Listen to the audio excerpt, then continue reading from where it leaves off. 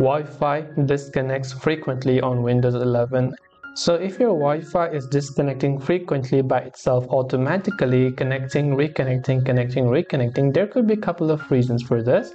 First of all, you want to make sure it is not your Wi-Fi issue itself. See if the issue also persists in other devices.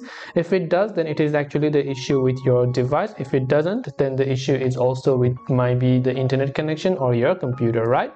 Now what you want to do to solve this is, first of all, try to run the network troubleshooter. So you can simply open up the settings application. This is the type of interface you will see. Just navigate to network and internet. Here you can see Wi-Fi options and other options right here, right? So if you go to Wi-Fi, here you will see all of these options. You can see hardware properties, show available networks, or so on.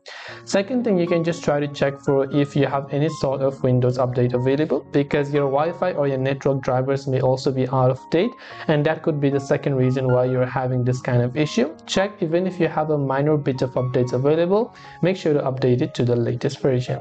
I hope that this video helped you. If you have any questions, feel free to leave them down below. Thank you for watching and see you in the next video.